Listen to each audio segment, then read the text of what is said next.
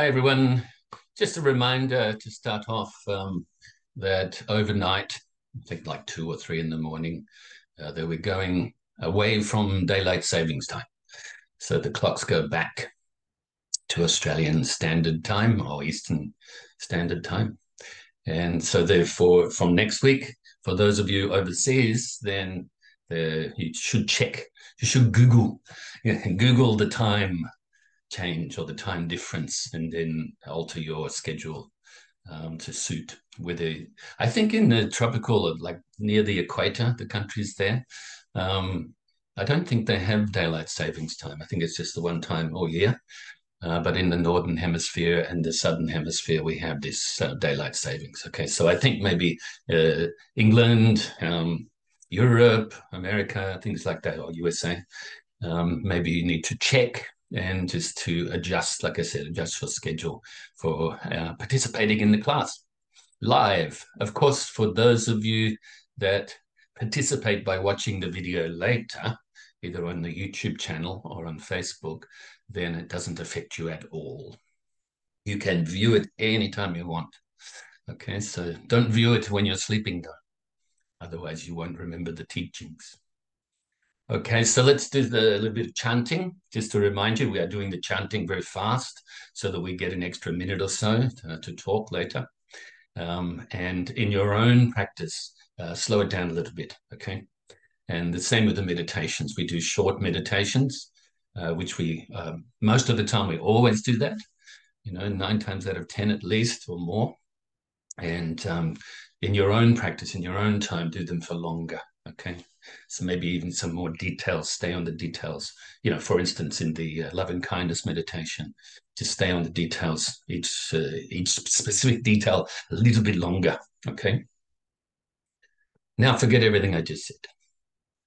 Namo Tassa Bhagavato Arahato Samma Sambuddhassa. Namo Tassa Bhagavato Arahato Samma Sambuddhassa. Namo Tassa Bhagavato Arahato Samma Sambuddhassa. Buddham Saranam Gacchami, Dhammam Saranam Gacchami, Sangham Saranam Gacchami, Dutiyampi Buddham Saranam Gacchami, Dutiyampi Dhammam Saranam Gacchami, Dutiyampi Sangham Saranam Gacchami, Tatiyampi Buddham Saranam Gacchami, Tatiyampi Dhammam Saranam Gacchami, Tatiyampi Sangham Saranam Gacchami, Namo Buddhaya, Namo Dharmaya, Namo Sanghaya, Namo Yidam, Namo Kandro. Oh, I did the longer one. There's actually, maybe I can explain this to you now, even though we're doing the chanting, that in the Tibetan tradition, actually they take refuge in 6 jewels. But they all fit really within the 3 jewels of Buddha, Dharma, Sangha. And in my own practice, when I do the Vajrayana practice, it's Namo Gurube, Namo Buddhaya, Namo Dharmaya, Namo Sanghaya, Namo Yidam, Namo Kandro. I won't give explanation of that, but I just made that mistake just then. Okay, so now we just do what we normally do. Namo Buddhaya, Namo Dharmaya, Namo Sanghaya. Namo Buddhaya, Namo Dharmaya, Namo Sanghaya. Namo Buddhaya, Namo Dharmaya, Namo Sanghaya. I take refuge until I am enlightened in the Buddha, the Dharma, and the Sangha.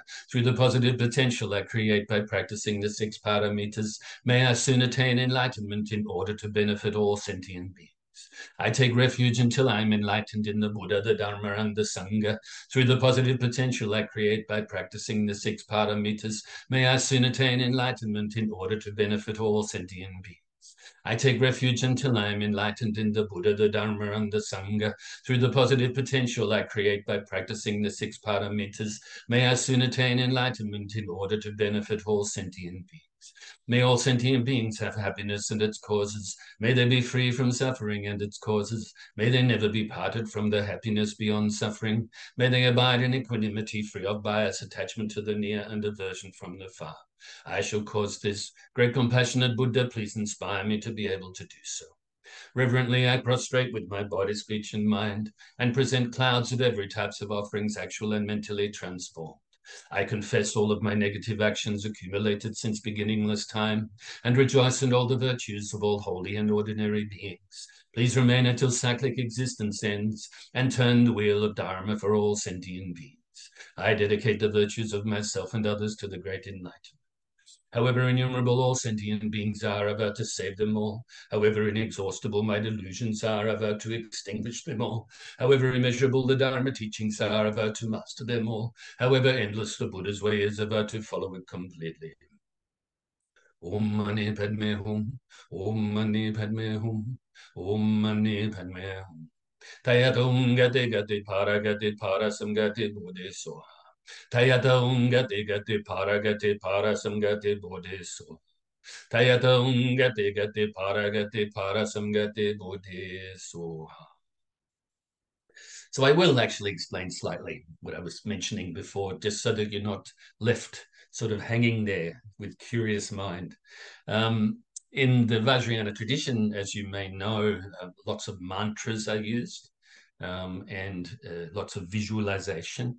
And basically, without going into any in depth whatsoever, really, just that prayer. I've shortened it. The longer one that I used to chant, and they do chant in Tibetan, actually mentions more. So not just Namo Buddhaya, for instance, but like something to do with I take refuge in the immaculate, that are supremely enlightened Buddhas, like that. Okay, so it's similar. But these, I shortened it for my own practice. And the only word I'm using in Tibetan is yidam. And the other words are, ankandro. Okay, the other words actually, kandro in Sanskrit is dharmapala, which means dharma protector or protectors. And yidam in Tibetan means like meditation deity. So it's the actual focus, it's the visualization, what you're visualizing. Let's say, for instance, it is Sakyamuni Buddha or Buddha Gautama. Then your yidam is Sakyamuni Buddha. Okay. If it's say a bodhisattva like Avalokiteshvara, then your yidam in your focus in your practice to do with compassion, for instance, is Avalokiteshvara. Now there could be different types of images. One Tibetan image has got 4 arms, each one holding something different. And so basically, this is symbolic of wisdom, compassion, and other qualities as well.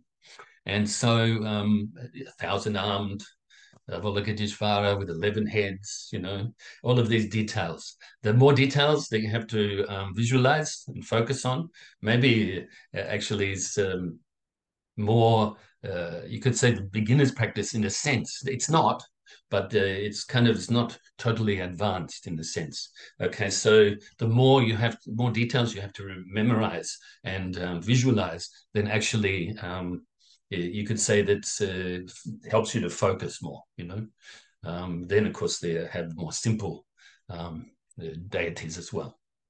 Okay, so that's without going into any detail, really. Okay, so you go Namo Guru Bear, which means I take refuge in the Guru or your teacher, then it's Namo Buddhaya, Namo Dharmaya, Namo Sanghaya, slightly different order in the Tibetan prayer. And then Namo Yidam, Namo Kandro. So the meditation deity in Kandro means also take refuge in Dharma protectors. So bodhisattvas and the like that protect Dharma practitioners along the way. Of course, the ultimate protection is your own practice. Okay.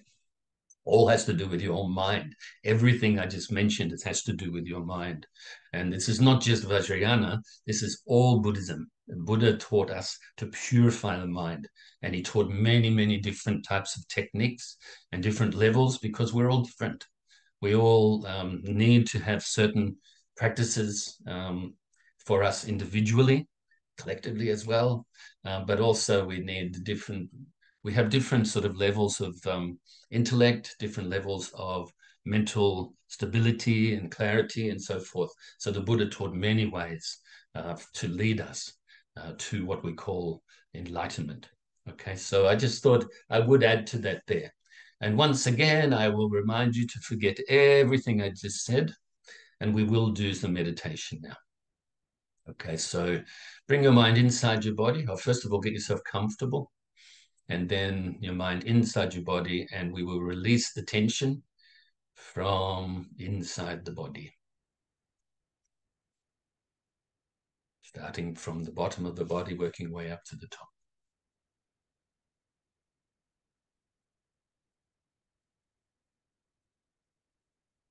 And once you've done this, you scan your body quickly once more to see if there's any leftover tension that you can release.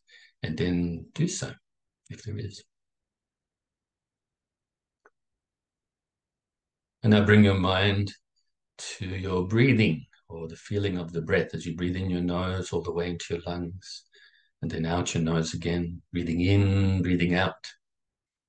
Focus on the breath. If your mind wanders away from the breath, then recognize that, be aware of that, and then be mindful of that. So aware if it wanders away, be mindful to put it back on the breath and conscientiously do that. So if your mind gets thoughts, any mental activity whatsoever, let it go by replacing your mind back onto your breath. And if your mind becomes dull or sleepy, then place your mind back onto your breath more brightly. You can also add the extra technique of counting the breaths. 1 in breath, 1 out breath is 1, and so on. Don't count past 10. And if you get distracted on the way to counting towards 10, then go back to 1 at that time. So let's practice like this in silence for a little bit.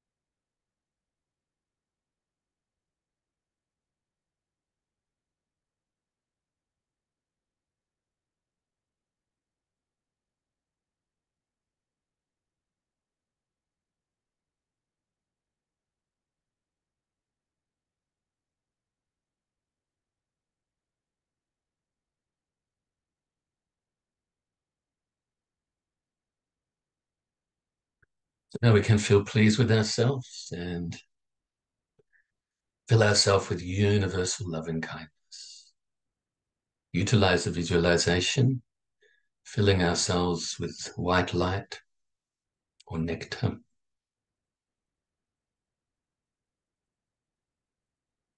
Which represents universal love and kindness. Or if you find that difficult or don't want to do that, then just go with the feeling of universal love and kindness. Feel yourself with so much universal love and kindness that now overflows and radiates outwards, initially to your loved ones, family and friends, filling them with the universal love and kindness. wishing that they are happy, free from suffering, and are peaceful. And you can visualize that they are. So if you are utilizing the light or nectar, it radiates outwards from your heart center into their heart center and fills them with the universal love and kindness too. Now also include those you're indifferent towards, may regard as strangers, whether you know them a little or not at all. Fill them with the universal love and kindness, and also wish that they are happy, free from suffering, and are peaceful. Now also include those you may regard as enemies, radiating this love and kindness to them, filling them with the universal love and kindness. May they also be happy, free from suffering, and be peaceful. And now you can extend the loving kindness out further and further distance-wise. Initially around your immediate area. Could be around your house or your garden. Up to you. Or you could have a sort of a larger area, maybe the local park, or things like that, you know. Loving kindness going everywhere. And now radiate the loving kindness out throughout your whole state or county. To all the living beings, whether you know about them or not. And other states and counties throughout your whole country. And all of the countries throughout the world, as well as throughout all of the oceans and bodies of water, all the way down to the core of the earth and to the outermost atmosphere. Now your loving kindness also pervades throughout the whole solar system.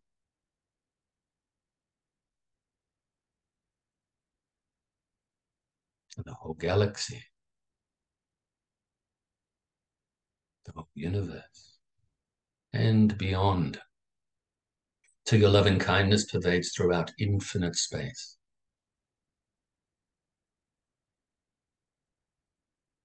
Also be present here and now to recite the dedication prayer. Due to this merit, may I soon attain the enlightened state of the Buddha, so that I may be able to liberate all sentient beings from their suffering. May the precious bodhicitta, not yet born, arise and grow. May that born have no decline, but increase forevermore. And may the precious view of shunyata, not yet born, arise and grow. May that born have no decline, but increase forevermore. I'll just add to what I said a bit earlier as well. Remember that these techniques the Buddha taught, for us to, the methods for us to purify the mind, okay? The mind is, when we behold the mind, when we understand the mind, this includes all practices, whether we call them advanced or beginners or whatever, okay? The mind is what we're training. And so the mind, when we behold the mind, this is the ultimate practice, isn't it? When we understand the true nature of the mind, the empty nature of the mind, or Buddha nature, or whatever you want to call it, okay? And so when you are engaging in the, say, for instance, like I mentioned before, the Vajrayana practice or Tantra practice, then actually all of this is empty. So the visualization actually is empty. The thought of the Buddha, for instance, is empty. It's also impermanent. And eventually, because it's still within samsara, this is still methods, it's also unsatisfactory. 3 marks of existence again. Impermanence, unsatisfactoriness, and no self. Or in this case, emptiness of self.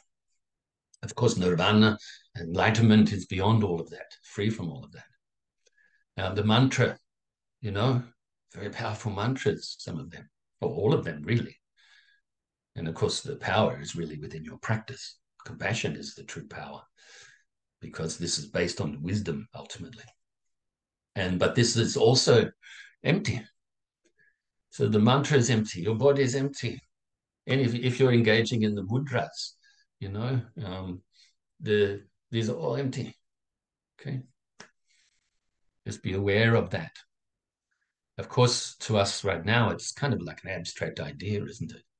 Or some sort of concept, still within dualistic thinking. Okay, so, but we have to use it. We have to use what we have right now to be able to work our way beyond it, to penetrate it, work our way beyond it. So I just wanted to add that. Okay, so all of the practice that we do is very helpful. It's meaningful. We're working our way to purifying the mind, unveiling our true nature eventually. Okay, so but it's all empty. So why would we get upset with ourselves? Why would we get upset with others when it's all empty? Because of our habits. That's the reason we have these mental afflictions. You know? So I'll just share this with you as well. You know, you may have seen some images in the Vajrayana tradition, either on, you know, images on Buddha statues or tankas, sort of the, you know, like this tanka up here. This is Amitabha Buddha in the center there. I know it's not very clear, but in the actual meditation position with the Virashana Buddha mudra. Okay, so, but anyway, you can see that there's some beautiful ones. Okay, then there is some ones that are actually in sexual union, male and female. This has got nothing to do with sex. Okay, this actually is a Tibetan image called Yabyum, which actually is the same as the Chinese yin and yang. Okay, male and female. Okay, the two opposites come together to make the whole. Okay, so it gets your attention though, doesn't it? So for people to have strong desires like that, you know, strong attachment, especially to the opposite sex, or some people the same sex, for instance, you know, whatever. When you have strong desires, when you have strong attachment like this, then these images get your attention, and so then therefore, in the long run, help you to give up and let go of all of these attachments. Then you have the really scary ones, you know, maybe many heads and things like that. And they actually are good for people that have a lot of anger and hatred, because you're kind of faced with your anger, really, you know, this image. And then, of course, the beautiful ones for people that have a lot of ignorance, delusion, you know, very attracted to this and attracted to that and whatever. Okay, so you have the three different types of images that you would visualize. Really scary ones, malevolent ones, then the ones in sexual union. Like I said, though, it's got nothing to do with that. It's got to do with balancing the mind, okay? And then, of course, you have the very beautiful ones, you know, so therefore specific purposes. So there's nothing within the images, nothing within Buddhism that isn't there to help us to uproot ignorance, to purify our mind, realize the supreme wisdom, and realize the bodhicitta, great compassion and loving kindness. Okay, so I just wanted to add to that. It's got a little bit to do with what I was talking about today anyway. Of course, this discussion we've had so far today came because I made a mistake in the chanting. See, make a mistake, turn it into a teaching. It's a good thing. All right, so this one today is about don't seek happiness from outside, look within your own mind. Okay, and so everything I've been talking about so far is related to this. There is, as I say often, there is a method to my madness, as even if it looks like I'm digressing a little bit, it's actually all related to this teaching. So the actual, in the book, as you know, we're addressing the questions, utilizing the book. We're up to quote number 43 and explanation number 43 out of 50. Don't seek happiness from outside. Look within your own mind. The explanation is, we can never find true lasting happiness in outside phenomena that is impermanent, unsatisfactory, and without lasting substance. Nor can we find it by continually seeking to gratify and satisfy our sense desires and our egocentric self. But if we purify our minds of ignorance, attachment, and aversion, and all of the other mental afflictions that these three poisons give rise to, as well as develop virtuous mental qualities such as compassion, loving kindness, generosity, morality, patience, and the other virtuous, far-reaching attitudes based on true wisdom, then we will naturally be contented and at peace with ourselves and all that surrounds us, we will be naturally happy and work our way towards the supreme enlightenment, because we are developing the good qualities, adopting them, developing, perfecting them eventually, and also purifying our mind from the ignorance, attachment, and aversion, and all of the other mental afflictions that arise due to these three poisons, okay, or three poisonous attitudes. How can we find happiness from outside? It's like the idea of getting enlightened from outside. How is it possible? We're relying upon someone else or something else to what? Be happy? Get a new car. Yep, happy for a little while. Yeah, I used to like the smell of new cars when I first started driving. And maybe I got in someone else's car. It was new.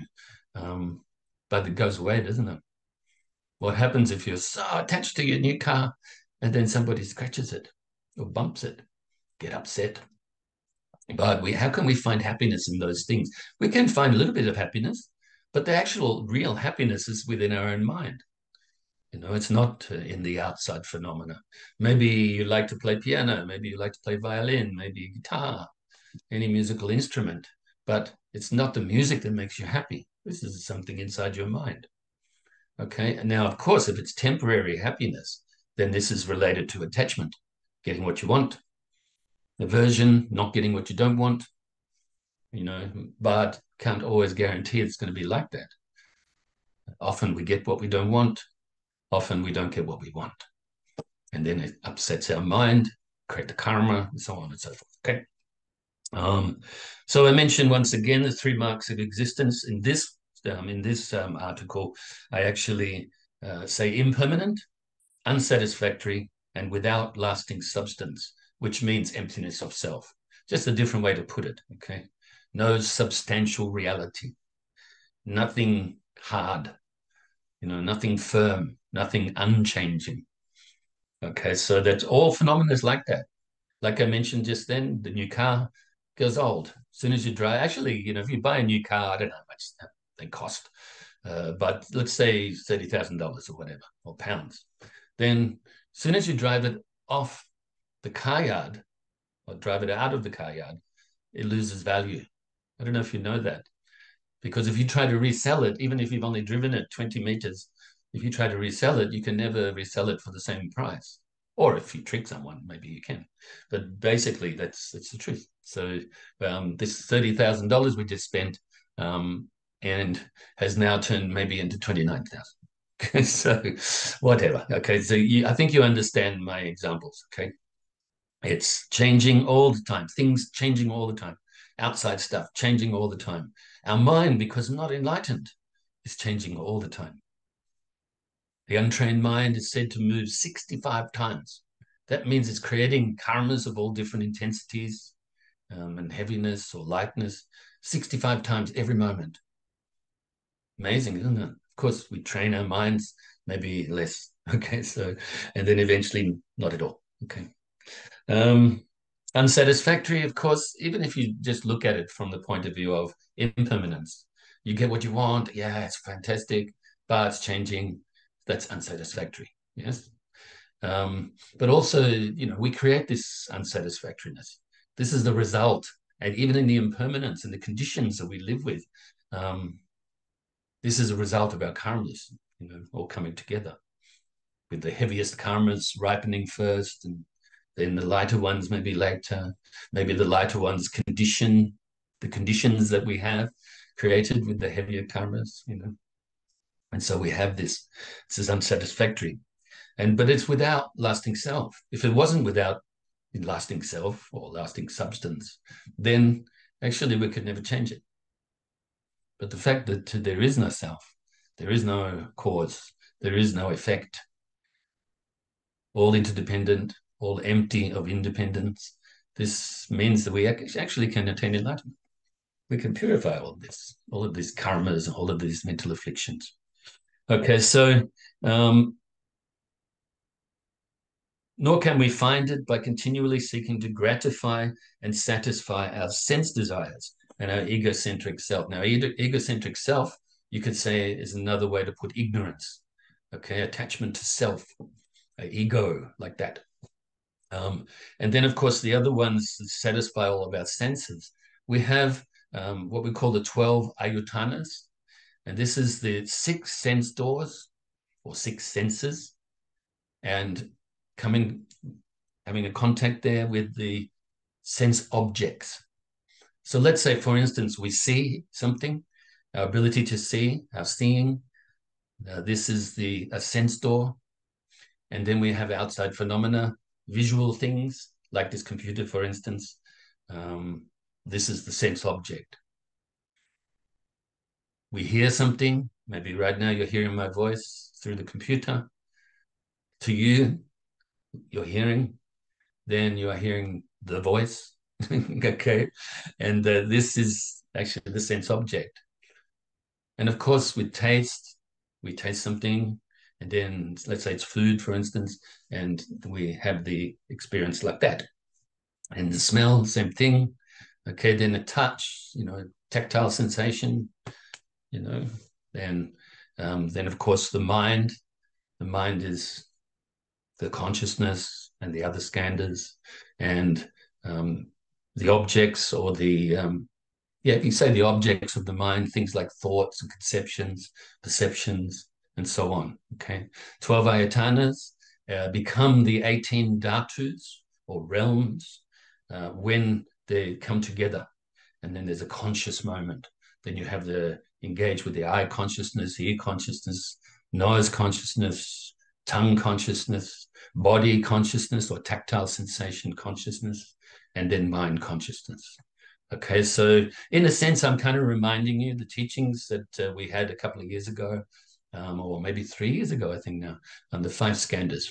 Okay, so 5 skandhas are the form, which is our physicality, and then the mentality, which includes feelings or sensations, perception.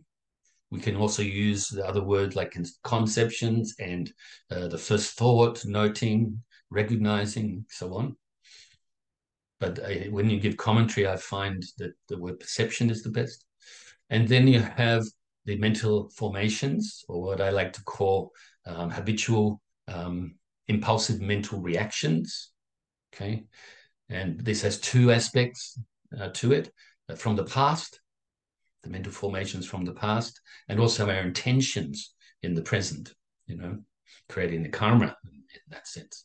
And then we have consciousness. Okay, so what did I write down here? So I've spoken about like impermanence, suffering, or unsatisfactoriness, and non-self. These are known as the 3 marks of existence. And then added, when you have nirvana, has been freedom from this, and is the 4 seals. Okay, this is specifically answering certain questions. Okay, without going into too many details. So that's the 18 dhatus.